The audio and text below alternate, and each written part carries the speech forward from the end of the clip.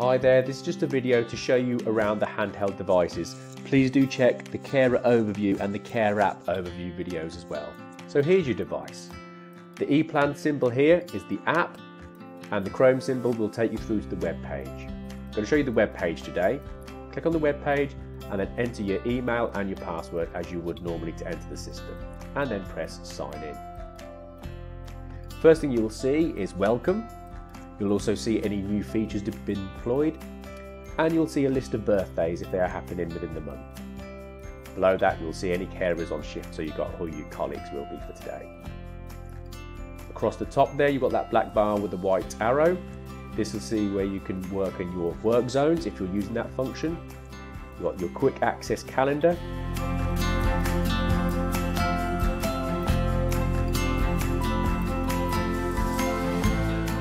Incident and accident reporting.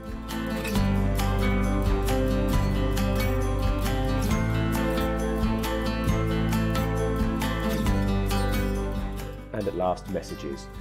This is where any messages sent to you from your management will be here as well, so it's always worth keeping an eye on that.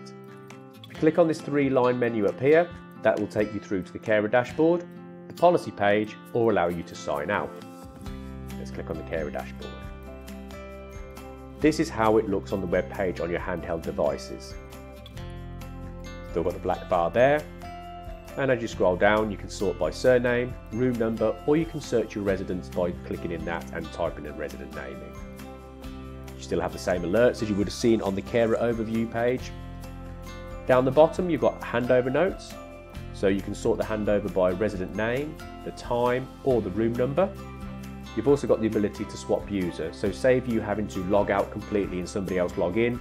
Nick is also on shift, he could enter his password here, and by swapping he will now have access to the system. Just scrolling back through, and let's take ourselves back to the Carer dashboard.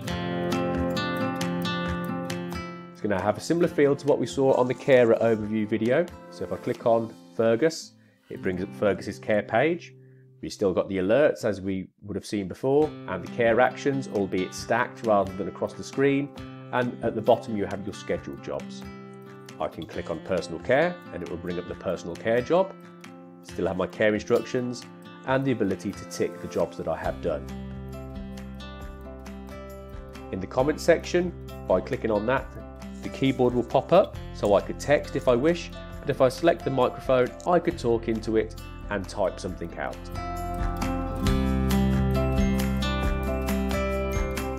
Remember to check your spelling and to say things like full stop to add a full stop to the text. I then press the big green tick. I've now recorded Fergus's personal care.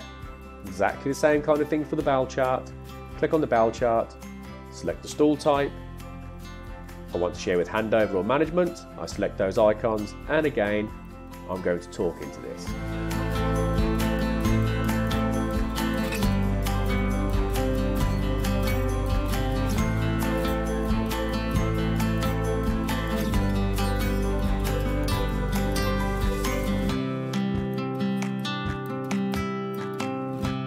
Across here where I see today, if I click on any of those icons, it will pop up your daily report. This is just like we saw on the Carer overview as well.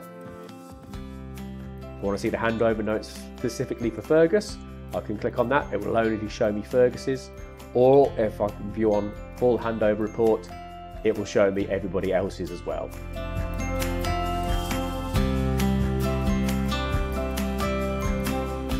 And there we are, the app and the Chrome. Log ourselves back out. Thank you very much.